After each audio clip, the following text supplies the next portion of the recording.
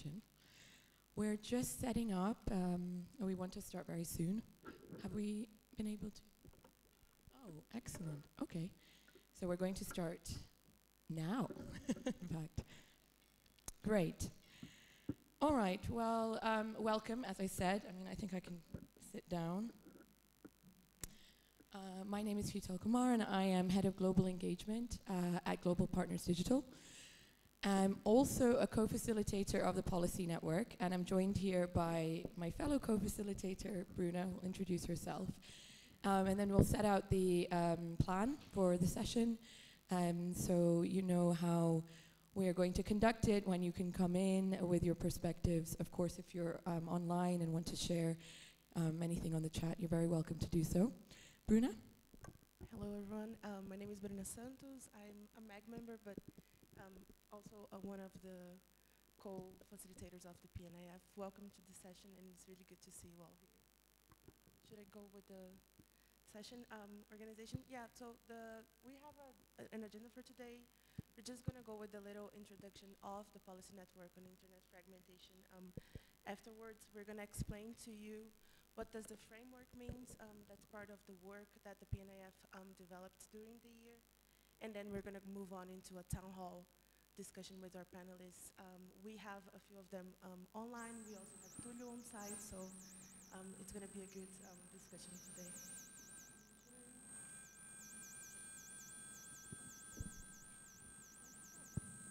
I don't know where is this noise. I apologize for that.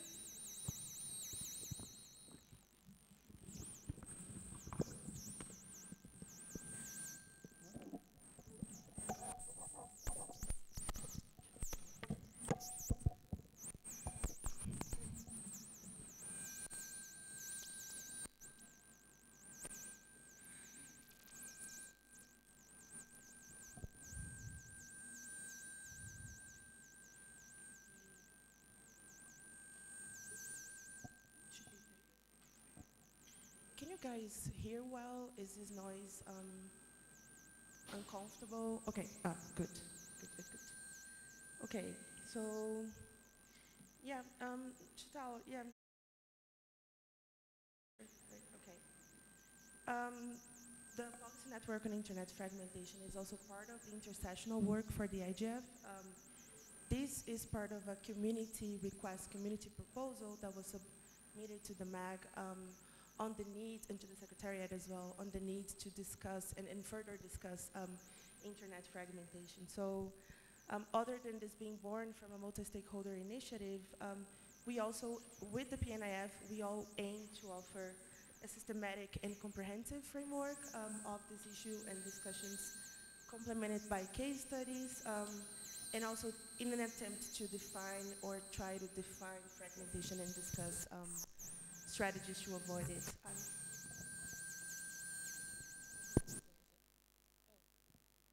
We're back.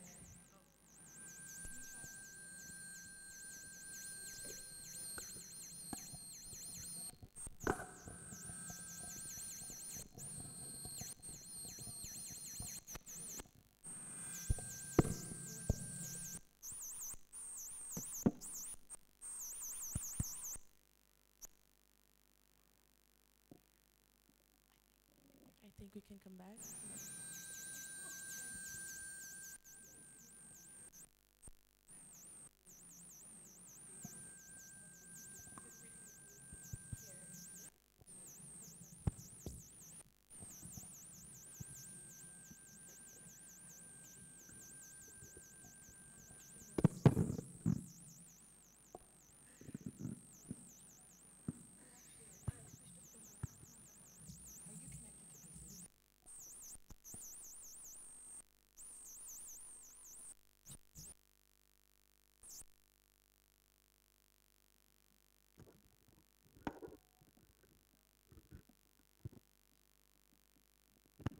Thank you.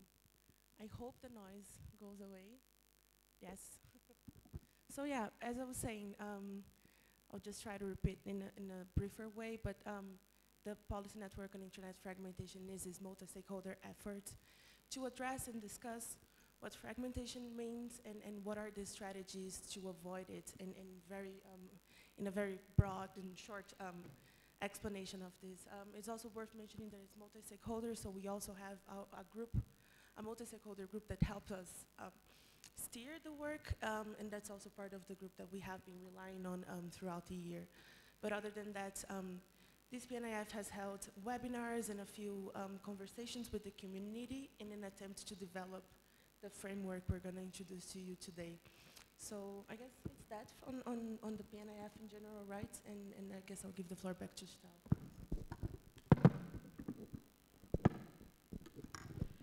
Okay, thank you, Bruna. Yes, so we wanted to give you an introduction to the framework we've developed over the past few months within the policy network. The framework has been developed as a result of conversations that we've had with many of you who have attended the webinars that we've hosted online, and the survey that we also published online. And these have been driven by some key questions which relate to what fragmentation is, how it's manifesting, where we've taken some examples of what people have commonly referred to as examples of internet fragmentation and posed it in the webinars and asked, do you think this is internet fragmentation? Do you think a network disruption is internet fragmentation? Do you think data localization measures are? Do you think alternate root servers are? And in that way, we were trying to understand where there might be some commonality in the discussion, because there are so many different perceptions of internet fragmentation. We know the conversation has been going on for a long time. A number of people have been working on it, have published studies, have been discussing the issue, but it has become more salient in recent months.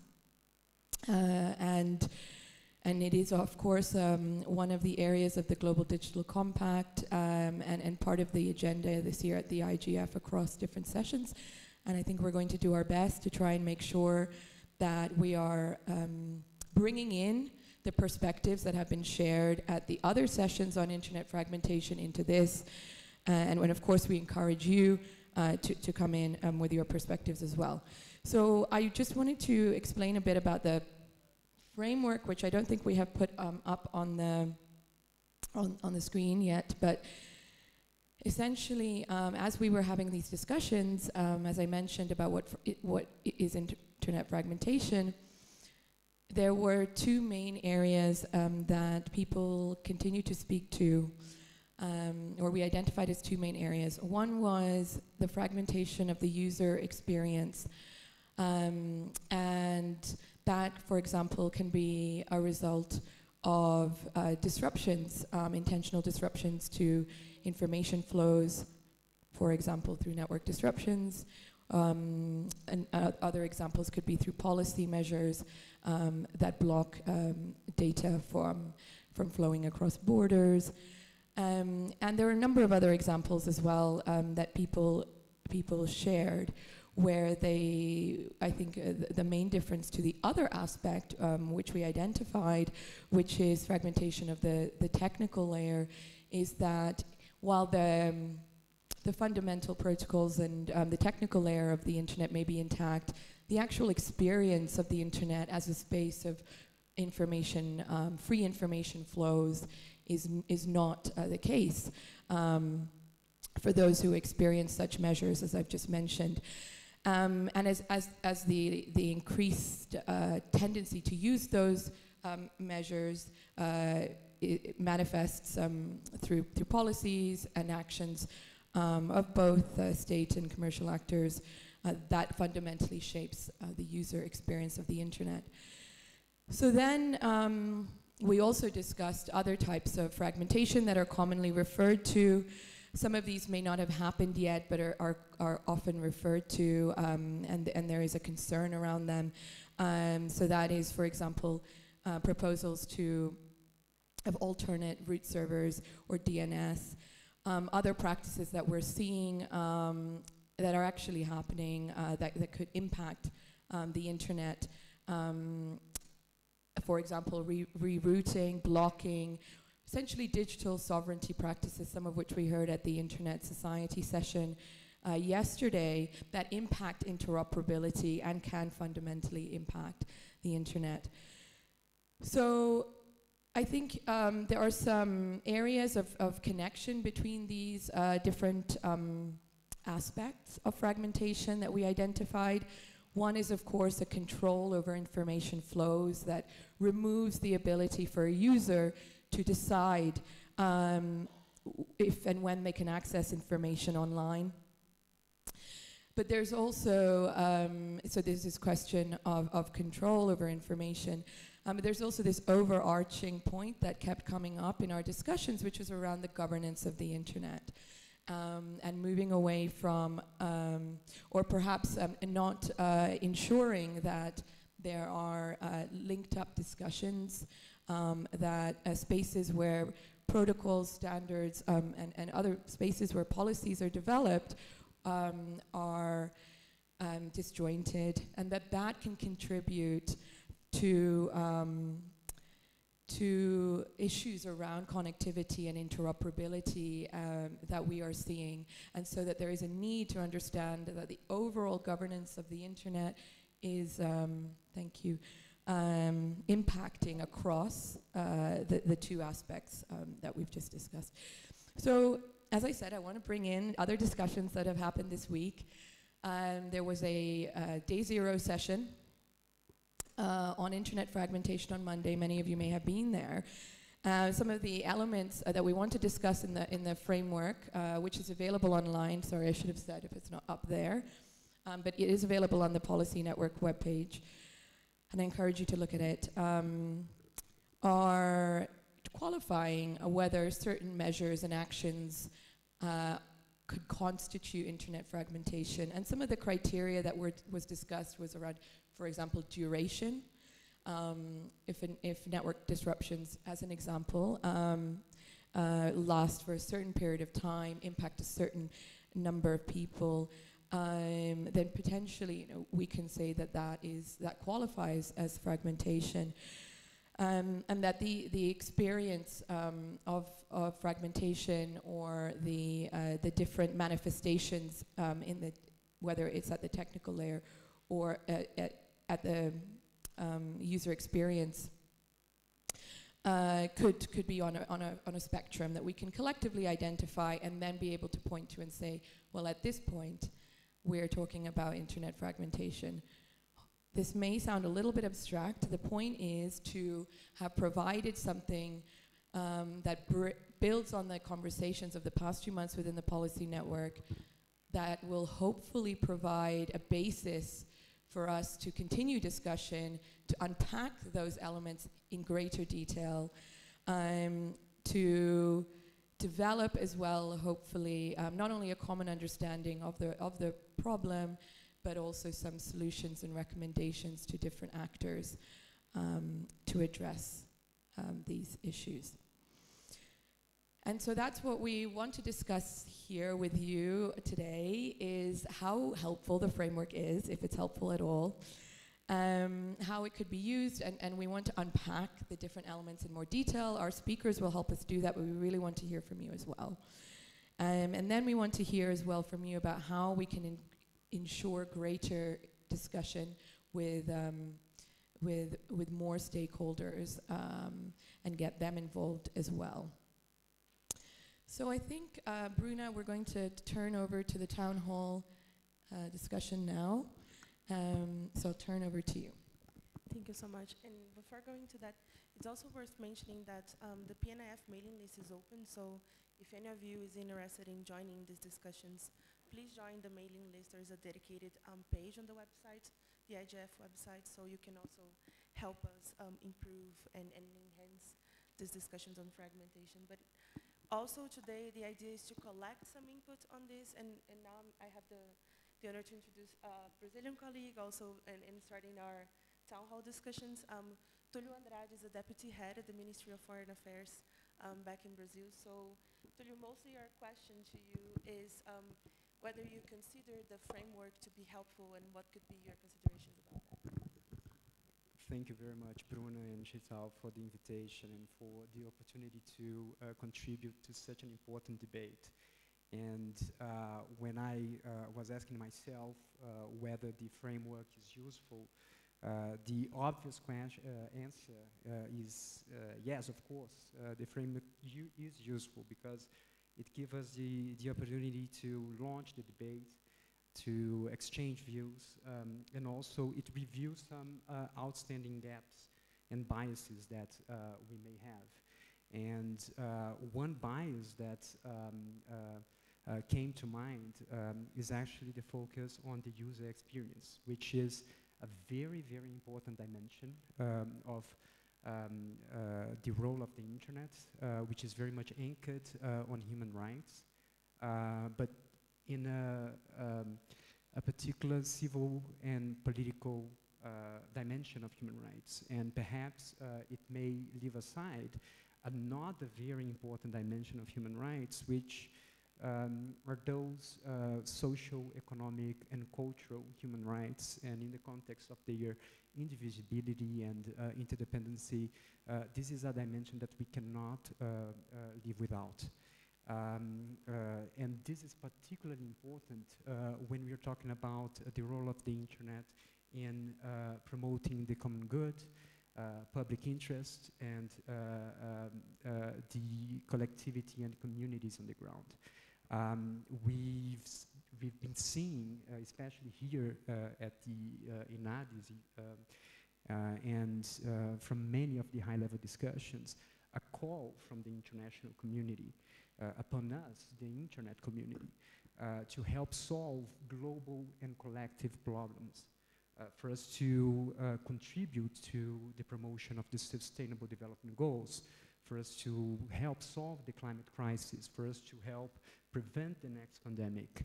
And when we're talking about that, we have to ask ourselves, what user are we talking about?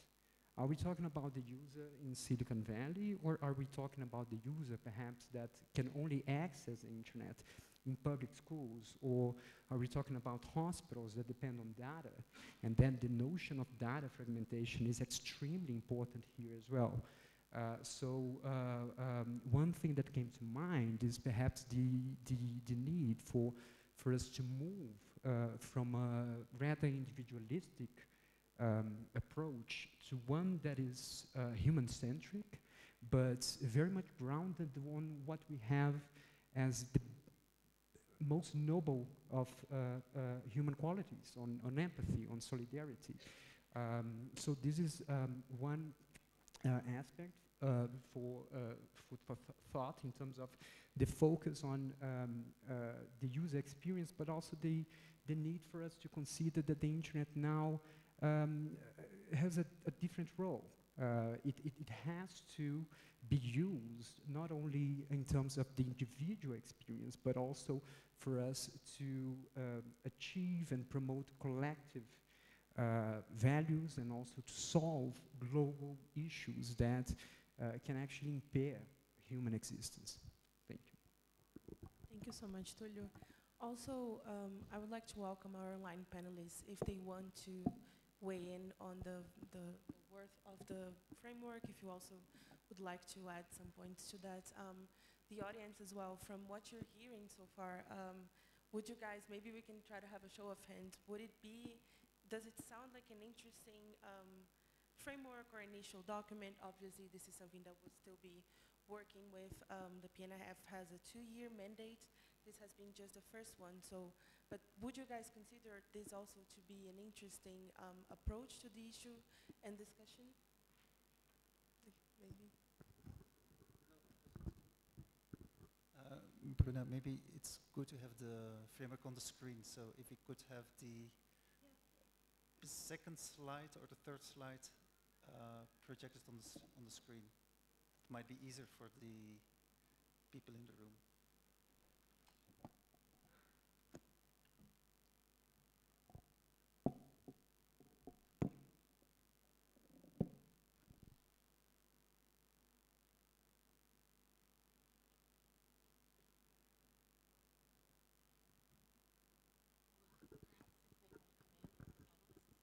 Yep, I'm just going to ask again whether Mazuba or Olaf or Nawal would like to weigh in on the framework as well. We're going to continue with the discussion if you don't, if you would like to continue with that, but just giving you guys the opportunity to also comment. If you would like, just raise your hands on the Zoom room.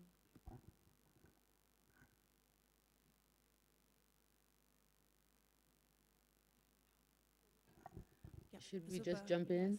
yes. Hello. Okay. Hi.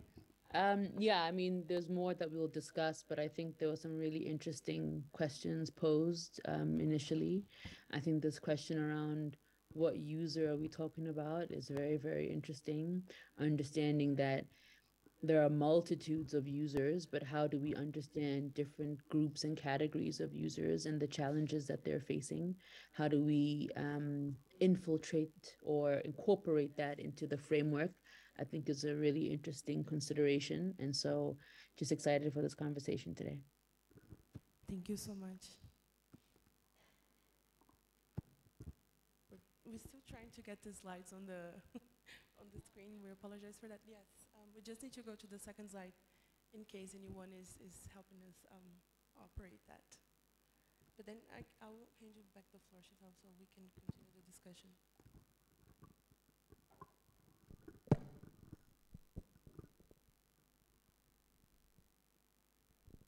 Okay. So while we wait to get the slides up, I wanted to introduce Nawal Omar from Research ICT Africa. As we now go on to the second question about the two aspects, the main aspects of the framework, one being around user experience fragmentation, the other one, the technical layer fragmentation. We want to understand better, and we've done quite a lot of discussion around this, but we wanted to, of course, bring it here to the IGF and hear from you about what examples and what counts as fragmentation in those different areas. So now, Omar, you are a researcher at Research ICT Africa, and I hope that you can come in and hear us, and we can hear you. We would be very interested to hear from you about your understanding and experience of that user experience element of internet fragmentation. No? Hello. Hi, everyone. Thank you for including me in this discussion. Yes, so some of the examples of user experience for internet fragmentation. So I'm going to talk about my view and my experience in Sudan for internet shutdowns and censorship and blocking websites and web pages and all. So one of the example are the restrictive internet models, which include censorship, internet shutdowns, and political control of the internet, underlying architecture. Um, and also it has been used as a untargeted repression tool, which includes prohibiting certain web pages, social media services, or blocking VPNs, among others. Also, another technique that was used for untargeted repression, suppressing the freedom of expressions and press, curbing the internet or forcing it to focal for a long time in Sudan. Also, one of the recent example was India, Kazakhstan, Myanmar as one of the example for internet shutdowns. Um, so internet shutdowns are becoming commonly employed as strategic measures in countering political instability and tool used by authoritarian regime. Um, yeah, so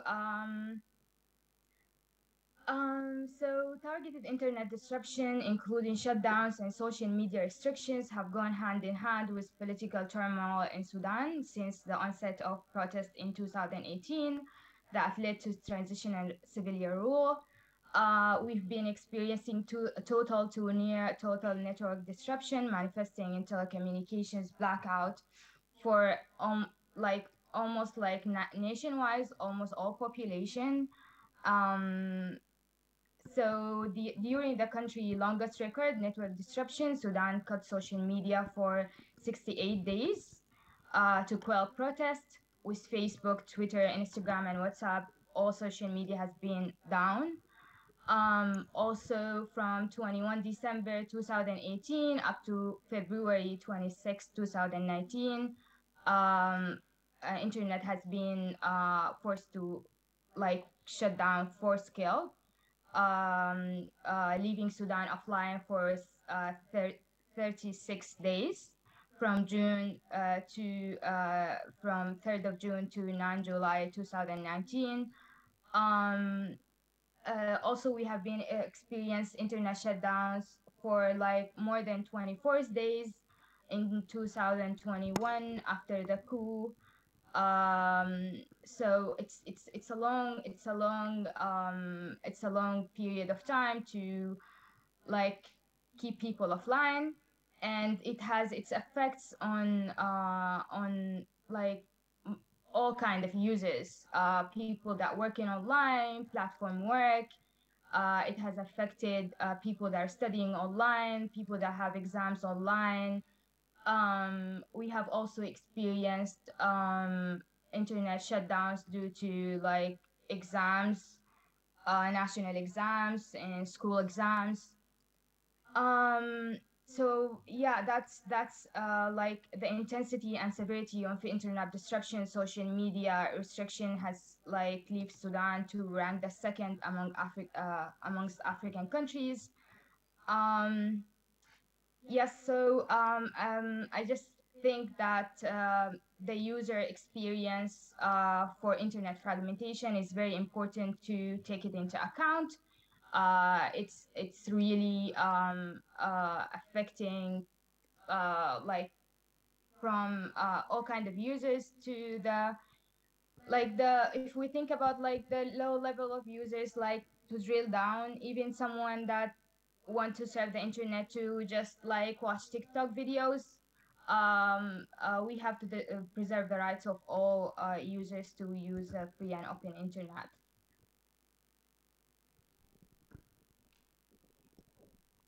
Thank you, Sital. Noel. Okay, thank you so much for sharing those perspectives and your experience. I think especially bringing so much detail as well to the discussion and explaining the different ways that these shutdowns and how long they were as well impacted people is really important to consider, and is one aspect of the user experience element of the model or framework we've developed that really kept coming through in discussions. There are others, of course, and we can go to those. But now I want to turn to Olaf Kolkman from the Internet Society. Olaf, the other element of the framework that we have been discussing is fragmentation at the technical layer. Now, perhaps you can shed some light for us on what that means to you. I know that we have had some discussions about that, but this is an area where I think we do need some more unpacking and discussion to better understand what is happening. Olaf, over to you. Yeah, and I think that, hello everybody, good morning, good afternoon, wherever you are in the world. The beauty of the internet is that we're now together, isn't that amazing again? The way that I want to approach this is through the document, through looking at the document. We have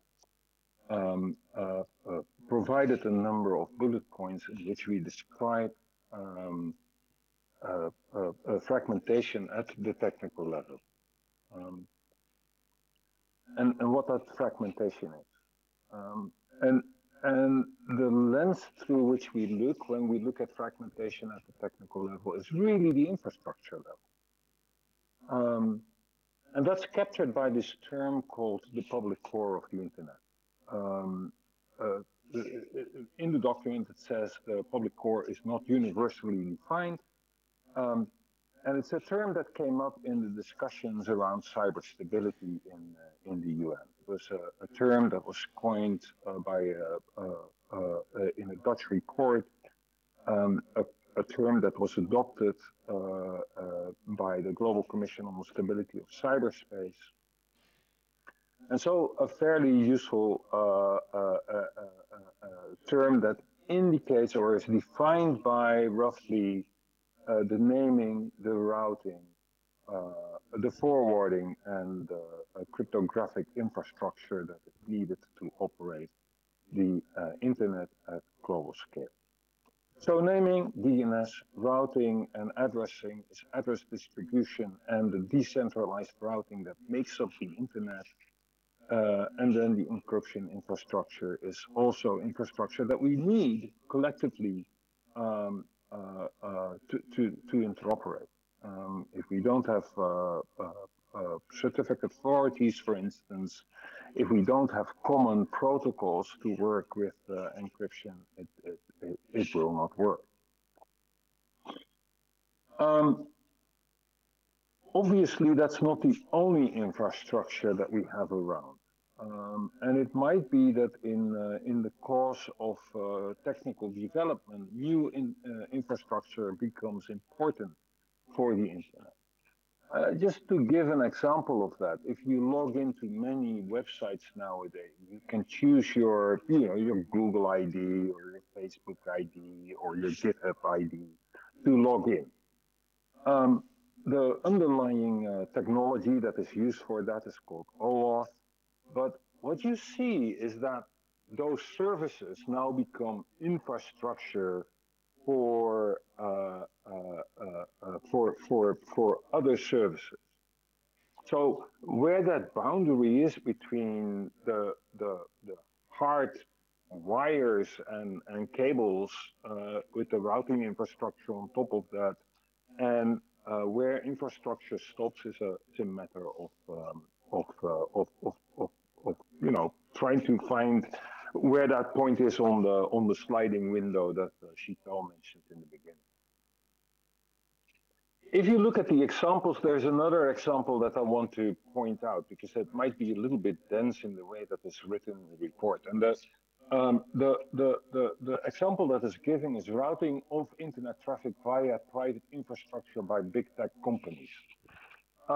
If you read it like that, it might be a little bit curious to say what does that have to do with fragmentation. But this is sort of an example of a long-term commercial activity that might, and there's it's almost a capital letter M there in might, lead to fragmentation on the long term. What could happen here is that investment in those private infrastructures, so big Google building cables to move the data that they use to feed their data centers, and not using the public internet.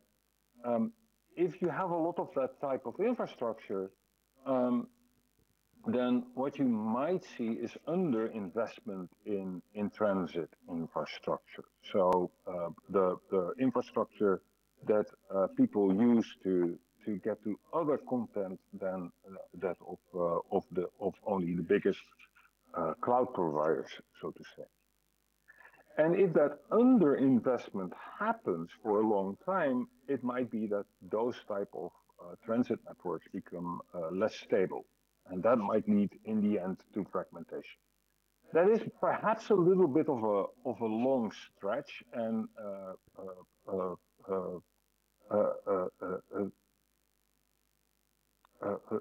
sort of a theoretical example, but we have it there because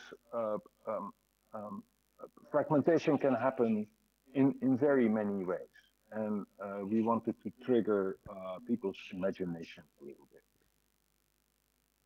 Another part in the document here is the fragmentation of internet governance and coordination. As you all know, the internet infrastructure is run by many organizations. The infrastructure is decentralized. The naming structure is decentralized. There is a root server, but or there's a root of the DNS, which is sort of centrally managed. But underneath there's a hierarchy of independent organizations that run their own namespace, so to speak. Perhaps based on contracts with ICANN, but sometimes also completely independently. And that type of architecture, the type of architecture that the internet is, the naming, the routing, and the forwarding, again, that public core, the management of that is basically a multi-stakeholder way of managing that layer. And it's important that we don't see the fragmentation of that. For instance, it is very important that internet addresses are uniquely distributed so that every network operator has a unique set of addresses to work with and that they can route. Any fragmentation of the system of address allocation might mean that we have conflicting information there, that the registry is not intact anymore. And that would lead to disastrous effects, I think. So this is something of an example where fragmentation of the internet governance and coordination might be problematic.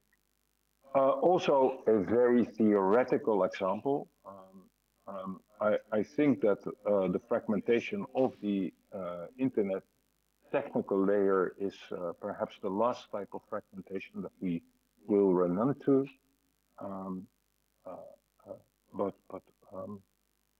These are the examples and the frame in the framework that we work with. I hope that clarified somewhat. Sheetal, back to you. Thank you, Olaf. I think that was very helpful in helping us understand what we mean when we talk about fragmentation and the possible fragmentation we may see. You spoke about the importance of protecting internet infrastructure and where on a sliding scale, perhaps we may see practices, whether it's around commercial activities or otherwise, and that can lead to internet fragmentation as a result of different impacts, for example, perhaps on underinvestment in transit infrastructure. You also spoke to the need to maintain a governance framework, a multi-stakeholder governance framework to ensure an open, interoperable internet, linking those things together, the independent and different actors, but working together, and how that may be under threat. So I think it's a good time to open up, maybe. If anyone has any reactions, you can also speak to whether you think the framework is missing something or unhelpful in some way, or if you have other examples that you want to share to unpack the different elements, the two main elements, three, actually. We'd really love to hear from you. Also, feel if free to put up your hands and on the chat. I was just going to say that if anyone on the Zoom room wants to come in as well, just raise your hand or let us know in the chat. Okay. Thank you. Sheetal, Yes. maybe before we go, it would be good to go again through the framework as we didn't have it on screen. Do we But have I'm it? happy to do so if you want. Because I think before we go to the discussion, as Sheetal has asked your feedback on the framework itself and how it is used, how it can be used, how it is useful. I think it's good to repeat again what actually the intention or the aim is, or the conclusion through the discussions at the different webinars we came to, and that is that focusing too much on discussing what fragmentation is and try to come up with one overarching definition just gets us into trouble and into hours of debate. And with this framework, we actually try to come up with three baskets and say if you hear people at the webinars we organize within the policy network, if you hear them talking about fragmentation, either they are talking about something that can be linked or put in the basket fragmentation of user experience, or they are talking about the really core architecture and the technical layer of the internet, or a third basket we kind of defined through those discussions is they're talking about fragmentation of internet government or government of parts of the internet. So that's the reasoning that's behind the framework itself. It's not to define what fragmentation is. It is based on what we heard through the webinars, what people are talking about. If we ask, what is fragmentation? What is fragmentation that should be avoided? So that's the ideas, and I think that was Sheetal's first question. Is something missing, or is everything, if we would ask you or the panelists, what actually is in your definition or your mind fragmentation? Does it fit in one of those baskets? And then the follow-up questions are, and probably work still needs to be done, is really look into the links of the fragmentation. And I think then the second part of the of today's meeting also will be the question on, if you look within those three baskets, what should be the next steps in the discussion, and what can be done to avoid these types of fragmentation and so on. So I just wanted to clarify that. That's great. Thank you so much, Wim. I hope that was helpful. So now we can open up. Does anyone want to share their perspectives? I see one here. Anyone else? One at the back. Middle. Okay, we'll take three and then we can come back. Hi, it's Paul. I'm just looking at the graphic. One thing that isn't coming out in the discussion with this framework of what fragmentation is, we were talking about it, is that some fragmentation of the user experience isn't going to result in technical fragmentation. Technical fragmentation will always result in user fragmentation. I think there's sort of, if we think about it, there's certain forms of fragmentation that is going to be devastating and long-term and so on. There are other forms of fragmentation that arise simply by commercial activities happening, and we need to be aware of it, and we need to work on ways of bringing back a global internet. But I do think that if we really want to get to the nuts and bolts of the problem of fragmentation, we do need to sort of understand that there are certain, and that technical fragmentation is at a much lower level, and it's got much more adverse ramifications. So I would sort of almost put it more like a pyramid than this sort of interaction type mechanism. I don't think private companies sort of deciding to do business in one market or another is going to have the same ramifications as anything on the technical layer, such as corruption at AFRIC. Thank you for that. Interested to hear others' views on that as well. And yes, person at the back, and then we'll come to you in the middle, please. If you don't mind introducing yourself. Sorry, I forgot to say that earlier. Hello, my name is Shabnam. I'm with the International Center for Not-for-Profit Law. I just want to thank you for presenting on the framework. I think one of the things that I've struggled with at IGF is when I've been attending the fragmentation sessions, it just seems like there is very differing perspectives that are shaped by political views regarding what is fragmentation and which aspects of fragmentation are most relevant. And I think that was a struggle because this like initial framing wasn't in place for those discussions. And so I found this discussion quite helpful, and I hope that that framing is used more readily in the future. And I guess my question is, if you could elaborate on the criteria that you had mentioned. You had said something about duration and the extent of the impacts, and I was wondering in terms of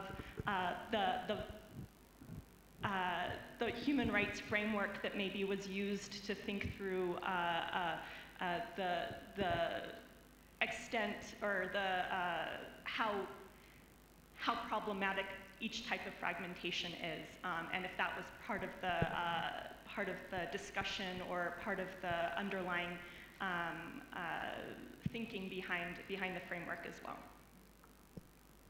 Great, thank you. Happy to answer that. And now the person in the middle, please. Okay, thank you very much. I'm Abebe Bekele from Ethiopia. I'm working as Global Technology and Digital Solution in INGO. And what I would like to raise is, it's good, I mean, the topic is good. Talking about the policy, the fragmentation is good. But we need to teach our users also. You know, as we all know, resources are not ample. They are scarce. We have a scarce resource. For instance, let's see this hall, how many users are connected to the internet, but how many of us are using actively? If we are not using it, why do we connect it? This also saves us our resources, and it enables us to consume properly. Thank you.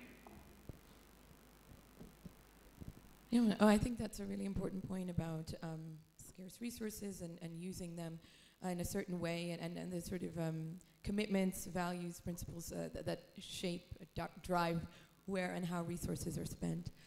And so we have a question there. I just wanted to, maybe we take the first three. Okay, and one here. Okay. We can respond to the first three, and I want to just check if the panelists want to perhaps take any of those questions, including the first one, which was around how technical fragmentation has broader, more perhaps serious impacts, and always impacts user experience, but not vice versa. Is that a problem? Could we still continue to discuss and of course try and understand the links between the two? Any reactions to that? I think that was an interesting perspective. And then I do have a response to that question about what we discussed when it came to the human rights elements. But panelists first, and then we'll come to you, if that's okay, and to yourself. Thank you very much, Ital. And this is very exciting discussion, and it only testifies to the importance and value of the framework, because it provides us a platform to discuss. And building on many of the views that have been expressed by not only the panelists but also some from the audience, if we are to engage also, in addition to the missing link on the collectivity, on the role of the collectivity, on us to move from a paradigm of individualism to a paradigm in which we are going to accept our radical interdependence as one humanity. This is one aspect that we would need to be to have reflected in the framework, but there are also two others that are related to that. The first one is to move beyond coordination towards a framework of cooperation. We need enhanced cooperation among all stakeholders and a model of leadership in which each stakeholder will exercise leadership by empowering the other stakeholder, a model of leadership of mutual empowering. So this element of cooperation is something that is very much important when you're talking about internet governance. The technical aspect of the internet is not enough anymore when we are dealing with something that is extremely important. It is fundamental for us to achieve not only the full potential of the internet, but also for us to address some of the key challenges that we have before us, like climate, for example. Going back to the technical also aspect and the core infrastructure of the internet, the framework does enumerate a number of risks, and there is one single risk that is largely missing there, which is the legal risk. We have to consider also the fact that when we have ICANN, which is a cooperation that is subjected to the legislation of the state of California, we do have the legal risk of a single judge in California to also be a driver of internet fragmentation. And this relates to an outstanding work that within ICANN, the ICANN community has signaled the importance in terms of the accountability to work on jurisdiction. We have not worked, we have not fulfilled this mandate within ICANN. And until we fulfill it, until we conclude this, we are still going to have the legal risk in terms of internet fragmentation.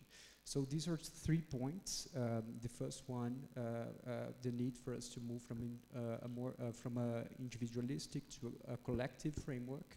The need for us to move from only coordination to a model of cooperation and mutual empowerment among all stakeholders. And the third, also this legal risk, which relates to pending work on jurisdiction within ICANN.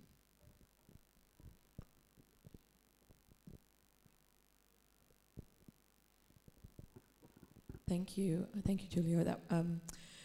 That was bringing even more into the discussion, which I think is helpful. And but we still have this reference of the framework and the different ways we can approach what you've just mentioned. I just wanted to answer quickly that question about the criteria, and then we'll take 2 questions, just so we don't miss that. So in terms of the criteria, what we have been discussing and what I heard earlier this week as well, is that what would be helpful, and we don't have that yet, is once we unpack what we mean in each area of fragmentation, to perhaps identify at what point certain practices would constitute or qualify as internet fragmentation because of their impact, for example. So would one instance of a shutdown that lasts an hour, say, this is this an example to help elucidate the point, is that the same, or would that count as fragmentation? Or would it require a certain number of a certain type to qualify? Similarly, with some of the points that Olaf was making about perhaps consolidation and commercial activities at the technical layer, or and this is the sliding window that he mentioned. So what is the criteria that gets you to a certain point where you qualify something as a manifestation or as a measure that has a fragmentation impact? That's a question. It's not an answer, it's a question. We can frame it in a better way. But one thing that was mentioned that you've alluded to, I think, is using a framework like the International Human Rights Framework to decide whether an instance of fragmentation is bad, so to speak, and has that impact on an open and interoperable internet that we would want to stop and avoid. For example, with data governance frameworks, it was brought up, and colleagues, please correct me if I'm wrong, but I believe it was brought up during one of our webinars that while a data governance framework might result in the short term certain requirements around certain safeguards, for example, that must be in place before data flows. If the end result is stronger norms and user rights are respected, then we perhaps wouldn't call that internet fragmentation, because the net result is positive for the user. Again, this is just an example. I'm not saying that it's correct or everyone agrees on that. But it was discussed. So can we take those 2 questions and then we can come back to the panel? Okay, yes, you were first. Thank you. My name is Ying. I'm from China, a PhD candidate at Tsinghua University. And I have a question regarding the fragmentation of internet governance and coordination. So I am looking at the document, and it mentioned that the government and stakeholders to address global internet policy issues from a human rights and a free flow of data perspective, but it's showing a divergence on the data governance worldwide, especially the major economies like European Union, United States, China, and India. So my question is, how to figure out the policy fragmentation, and also what will the challenges be to achieve the international coordination? Thank you. Thank you for that. And if any of the panelists want to respond, please do. We're going to take one more question and then we'll go to the online panelists. So I guess it's me. I have a simple typology or taxonomy question to professionals in the field, as this is not area of my expertise. Would you consider darknet a part of this discussion or not?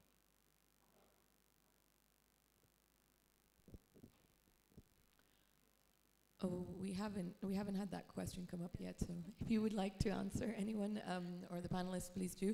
But I know that there were already there was already hands up for answering the other questions. So I think we'll go to those. Olaf.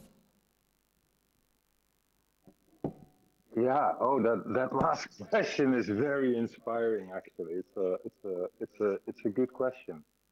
So let me start with that darknet question. So if I look at the darknet, then in essence, from a technical infrastructure perspective, the darknet, as we all know, are those sites and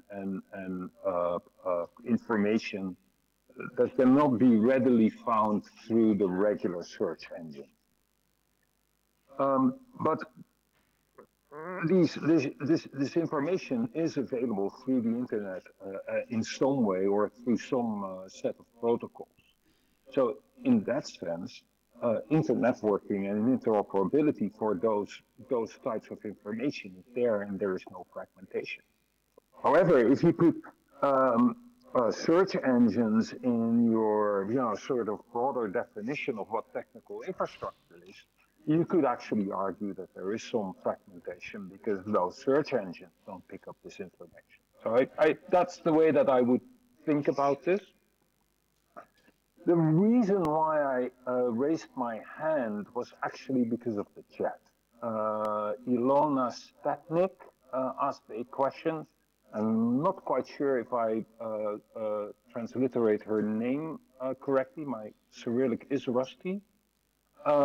But basically, she asks whether the introduction of certificates by governments to basically intercept users' traffic, as was proposed in Kazakhstan a couple of years back, and apparently 2 days back by the Russian government, is interference with, is actually causing fragmentation. And looking at the definition that we have, interference with the public core of the internet, I would actually say yes, this is clearly a fragmentation. And the way that it works is basically that once those type of certificates are inserted or are being used, then there will be fragmentation in the application space of applications that will most certainly block that type of certificate. Now, the question is what to do about this. And I think we have to be honest and clear that our framework doesn't address actions to deal with that fragmentation and very specific cases. It's really a way to identify what might lead to fragmentation and indeed then have the follow-up discussion. But I don't think that the framework answers those questions in detail. Ilona, I would say this is something that is of interest in interest for like the Global Encryption Coalition. So most certainly bring it up there.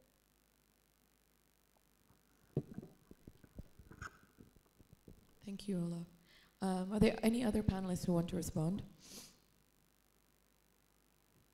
Okay, so I think we can now move on to the next part.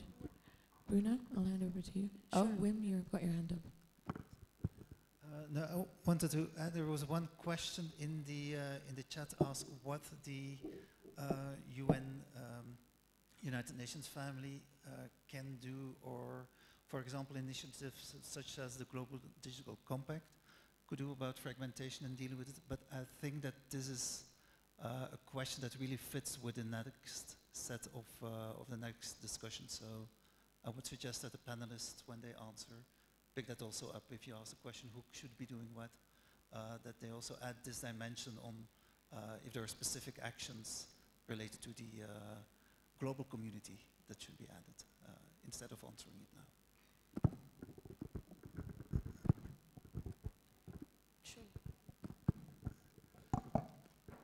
Thank you very much for this question on the chat, because it is going to be one of the key priorities in terms of digital governance and cooperation, and the upcoming work around the Global Digital Compact. And this is a very good reminder, because it is indeed the issue, the mission of us avoiding internet fragmentation is specifically mentioned in the report from the Secretary General, the United Nations Secretary General. And the notion that is put out there is to some extent very much different from the one that we are talking about here. Because over there it's about the fragmentation of the information, the logical layer, the need for us to actually have a convergence in terms of ideas, the convergence in terms of knowledge, the convergence in terms of avoiding echo chambers. And this is something that the framework actually does not capture. So it would be very useful for us to also reflect this within the framework, go beyond again the technical dimension of this, which as Sam has raised, may actually be more faithful to political priorities, so to speak. So avoiding internet fragmentation is one of the key points of the agenda of our IGF here in Addis. And it may be a very good opportunity for us also to make a slight adjustment on our policy network on avoiding internet fragmentation. Thank you so much, Tulio. And it's good that we already went into the responses conversation, because I also want to bring in Mazuba back again. Mazuba Haniama is the head of human rights policy for Africa and Middle East at Meta. And Mazuba, basically our question to you is, if we're discussing approaches to avoiding fragmentation, what kind of responses do you think it's necessary, both from policymakers or other stakeholders, or even places? Where should this discussion be taken to? Thank you. Thank you so much. Yes, I think, certainly a consolidated, structured, and strategic response is needed. I really appreciated what one of the panelists said around going beyond coordination and thinking about cooperation. And that's a really important part that I hope we come back to. I think there are a number of stakeholders who play a role here and who come together to share how we can be responding, particularly tech companies being amongst these, government policy stakeholders. I think as a company, we recognize the role that governments play in avoiding internet fragmentation. And I think we've discussed this a little bit as we think about internet shutdowns. I think also, I spoke a little bit about this too a bit earlier, but I think the Russia-Ukraine war has accelerated trends of deglobalization, protectionism, and nationalism. And this is playing out in the digital sphere too. The rise of an authoritarian internet model, with citizens segregated from the rest of the global internet and subject to extensive surveillance. This presents a real risk to the open, accessible internet as we know it. And we're constantly encouraging governments to heed their human rights obligations and protect and promote the global free flow of information, recognizing access to the internet as a human right, and to refuse to resort to internet shutdowns, which inevitably harm human rights, including freedom of expression, access to information. And then, of course, we recognize the role tech companies such as ourselves play, with almost 3.5 billion monthly users, Meta's products impact human rights for good. and for ill, more than many other companies in the world. And this is a responsibility we take very seriously.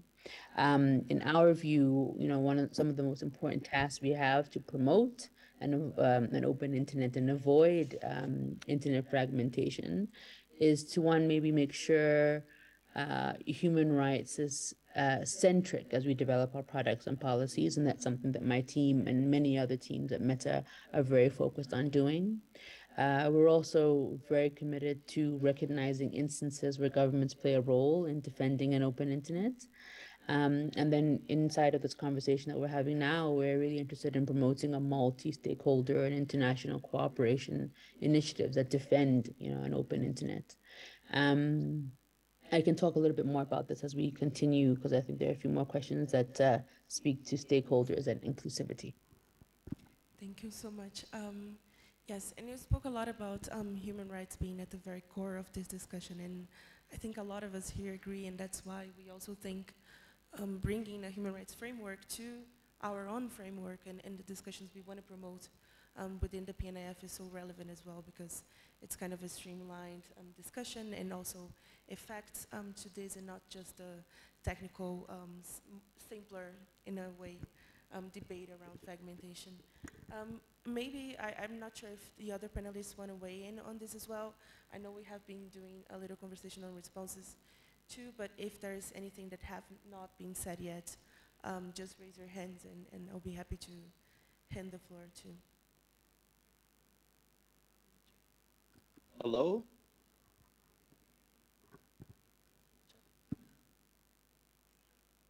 I'm just not sure where the audio is coming from. Okay. Hello, could I jump in? Hi, yes, please introduce yourself and yeah, welcome. Hello, thank you very much for giving me the floor.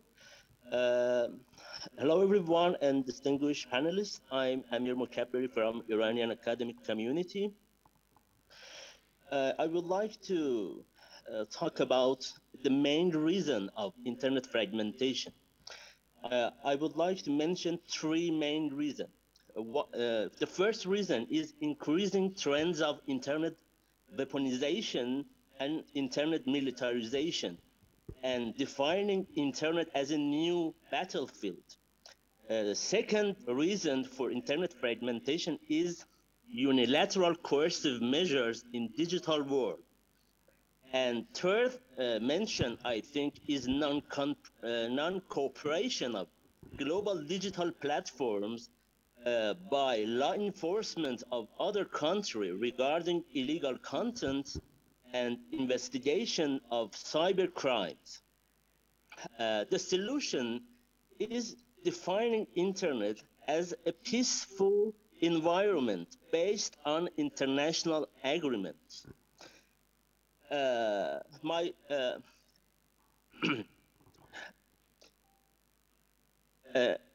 What would be the role of United Nations? My question is, what would be the role of United Nations family to ensure having a good internet as a civilian-only and development-oriented environment, rather than an unstable space and new battlefield for cyber warfare at global level?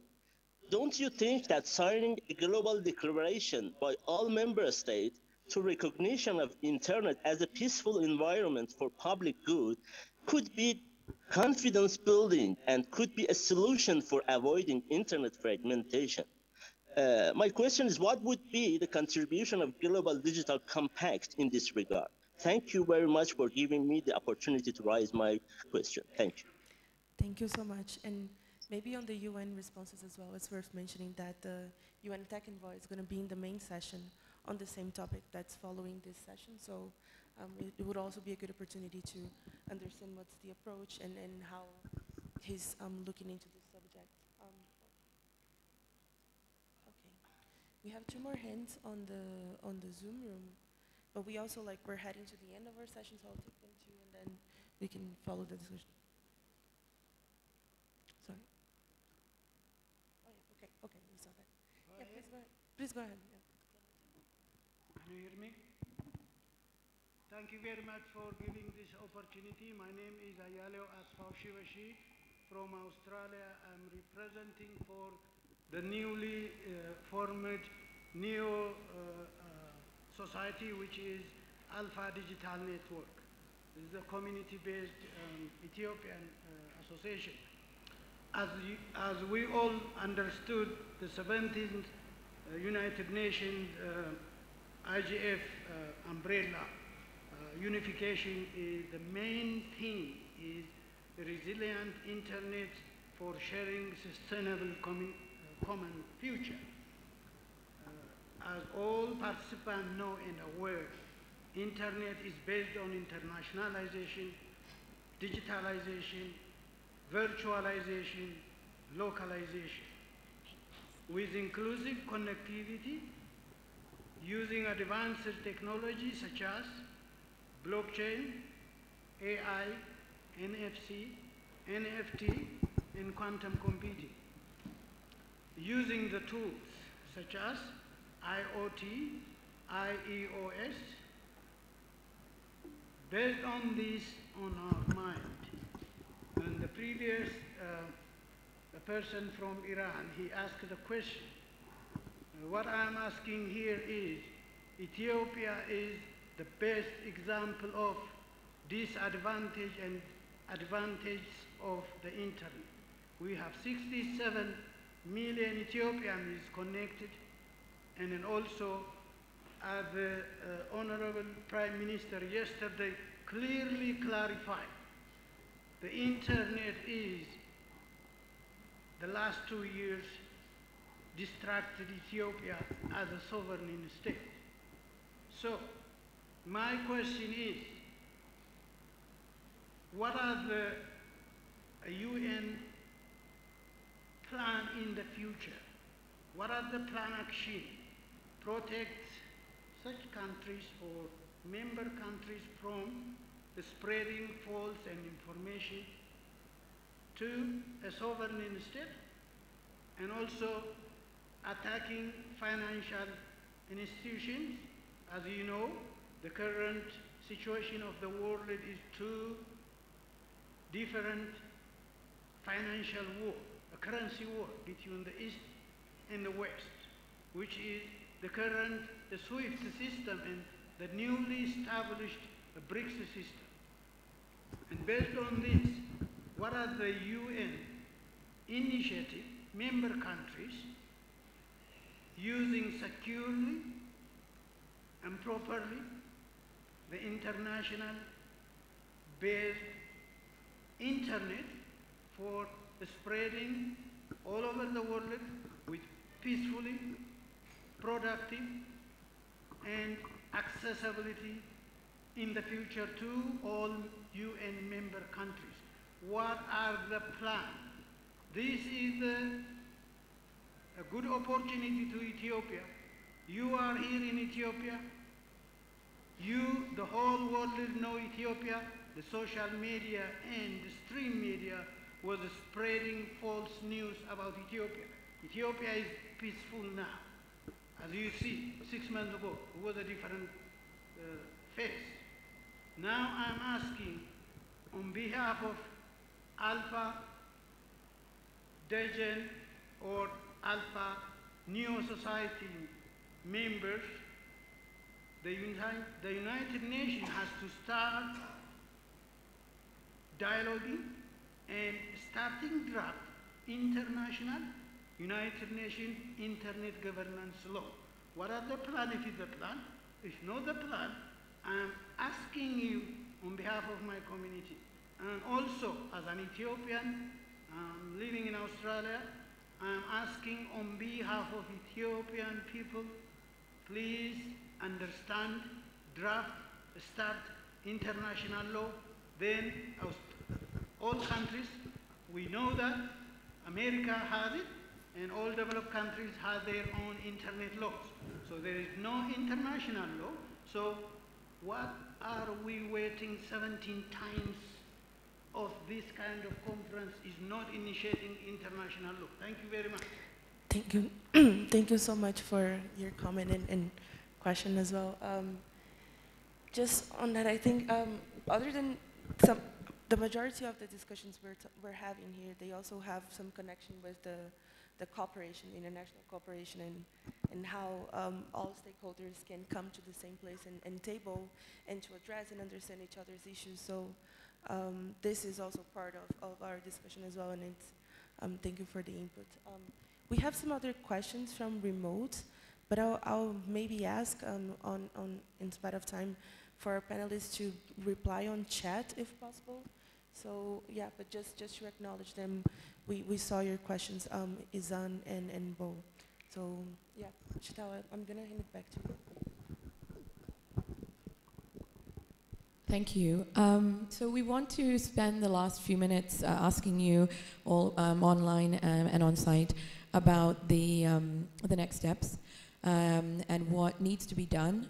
There are two questions there. What can stakeholders do to avoid fragmentation, to protect an open, interoperable internet? What can we discuss here that we can then continue to work on with reference to the framework in the next year? That's one. And then if you have any points you want to make about the next steps for the policy network itself and how we engage others, please do share those. So those are some questions to take us into the next stage of the policy network's life. If anyone has any comments, wants to share any perspectives, please do raise your hand. Seeing any here. Are there any online? Anyone online? There's one here, so go to you. Okay, thank you for your clarifications. I'm Dauda from Senegal, but there is still something which is blowing up my mind. Is fragmentation here is a concept or is it just a fact? And if it is going to be, if it is a concept that is going to be implemented, maybe it will have a huge impact on digital rights. Okay, am I right for that? That is my question.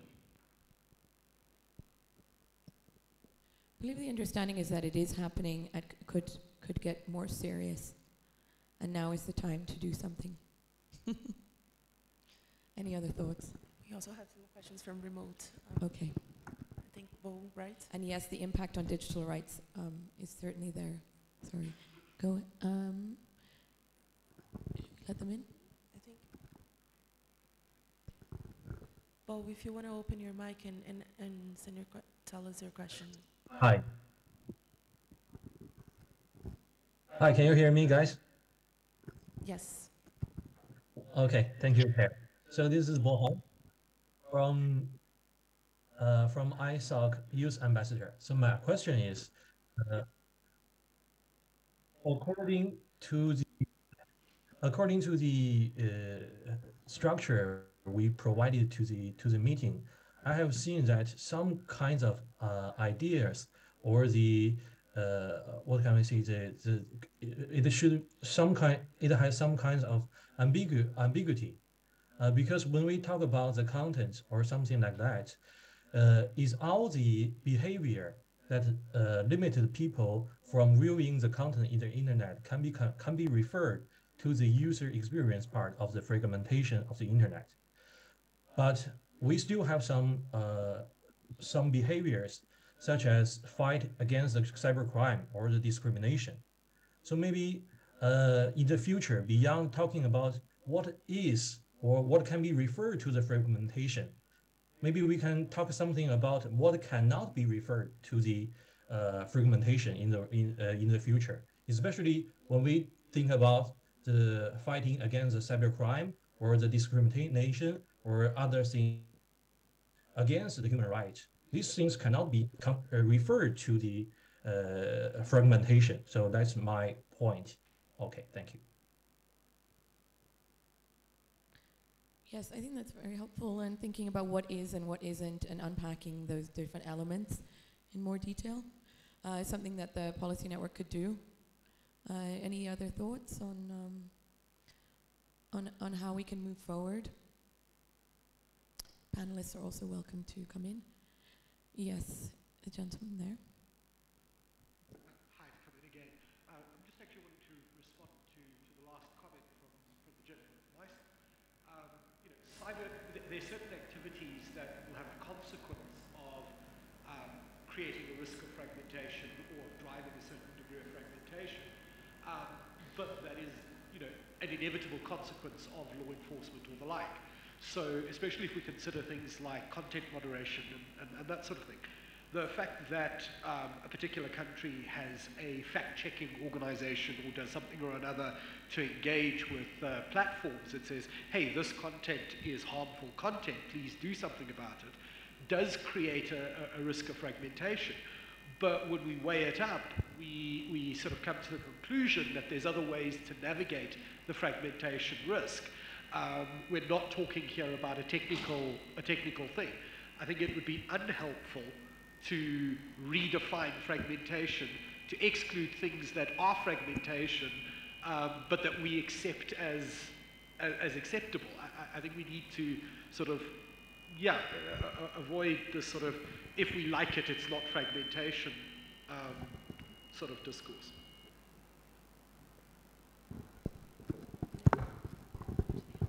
Yeah, I was just going to say that from some of your interventions as well, I get the feeling that the user aspect, the user basket, might be the one that we need to qualify or better define the most, or even like what, because as some of the interventions pointed out, geo-blocking content, even content moderation, application of content moderation rules, content governance in general, this has been happening ever since the beginning of social media and intermediaries. So that is also the part that we might need some better qualifiers as well. So if anyone has ideas or inputs to that, it will be very welcome to the discussion, because we do want to know like what is definitely the problem here, right? Great. So we'll go quickly to the comments from the online participants, and then we'll be wrapping up. So Izan? Hi, can you hear me? Yes. Thank you. I mean, my question was sort of asked a while back, so I think the time for it has sort of passed. But in light of the recent comments on content moderation, I think it's come back to the fore. The question that I have for the panel is, does the framework address extraterritorial measures that are globally applied? For example, you have things like global content takedown orders, which may potentially go against certain human rights principles, but the user experience is not fragmented in that case. However, there is still overall loss.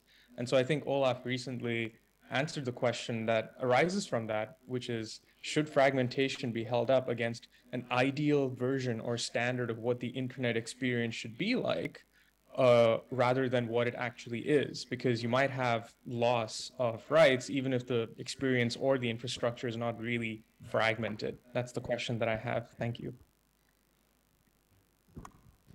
Thank you so much. I think we also have, Nawal has her hand up, right? Yes, thank you. I also wanted to comment on the ramifications of internet fragmentation on the emerging technologies and AI.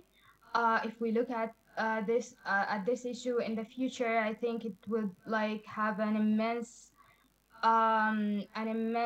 like impact on those technologies. The free flow of data and information, restricting the free flow of information and data, will eventually like exacerbate the issue of unfairness and bias we see in right now in AI.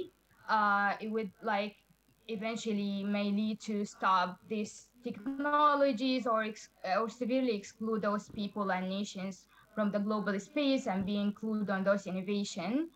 Yeah, I think it's important to also take into account the impact on the free flow of data and how it will impact the emerging technologies like AI and IoT and big data when those like societies or like nations that imposing internet fragmentation continues to exclude those people. Thank you.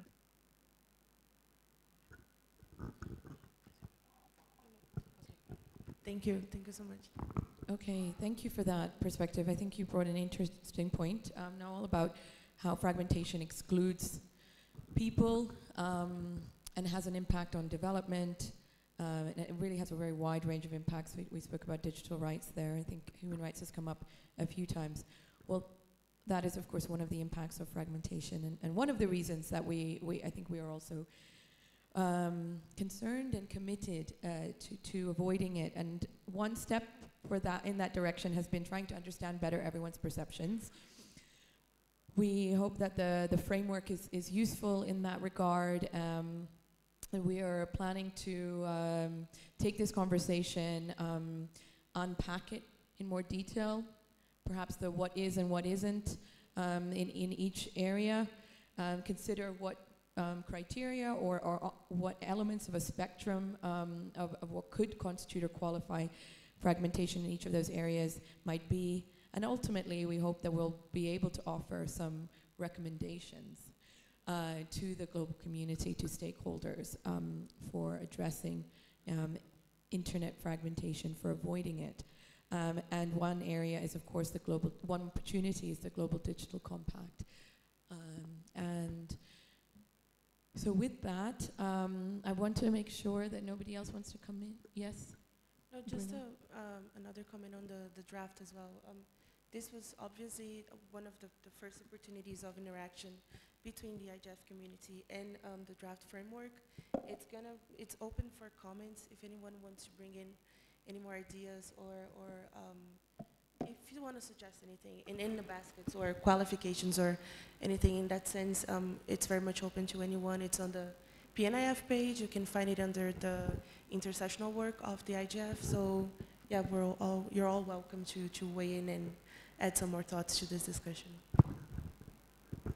And just to add on what Bruna just said, so the draft framework is there, and the idea is if the PNF next year continues its work, that it can start from this framework to probably discuss a lot of the questions that have been raised today and have more detailed focused discussions, but within the framework or using the framework as a background. And I wanted to add the PNF is indeed looking forward to further comments and input. The framework itself, but also the summaries of the meetings we had that led to the framework are on the Policy Network's webpage on the IGF website.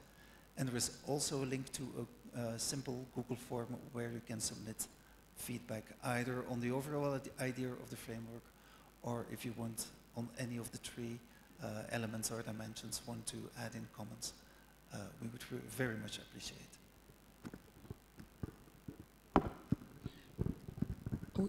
Thank you all again so much for coming. We would also encourage everyone who can to come to the main session on internet fragmentation, which is happening at 11. Starting 30 minutes, 11:30. Okay. 11:15. 15 minutes. In 15 minutes, where again we hope to build on this discussion and hope to see many of you there. Thank you for coming. Thank you all. Thank you to the panelists as well. Yes. Of course, online.